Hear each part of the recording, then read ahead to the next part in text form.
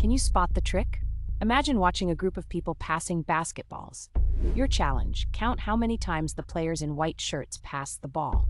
You focus hard, tracking every move with intense concentration. But suddenly, the video ends and someone asks, "Did you see the gorilla?" Wait, a gorilla? In 1999, psychologists Christopher Chabris and Daniel Simons created this now famous experiment to reveal a startling truth about attention.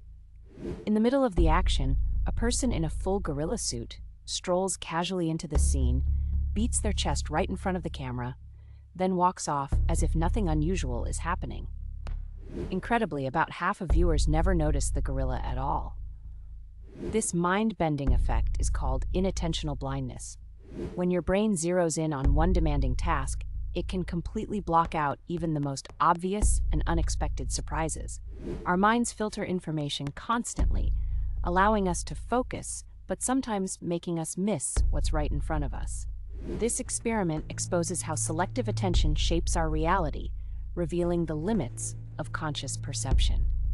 Next time you're sure you've seen everything, remember the invisible gorilla. What else might your brain be hiding from you? Follow for more Mind Maze moments.